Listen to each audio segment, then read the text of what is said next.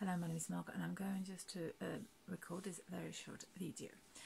The purpose of this video is just to give you a very simple tip how to deal with bullying, harassment, any kind of actually unsocial behavior.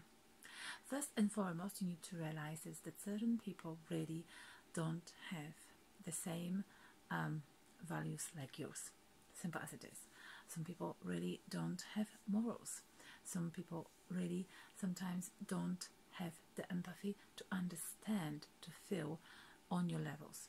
So what I would advise you to do when you face those kind of emotions, raise your game, and if possible, get yourself out of the situation and focus on who you are. You don't need to surround yourself with people who don't appreciate you for who you are, and most importantly, they don't respect you for who you are. Move yourself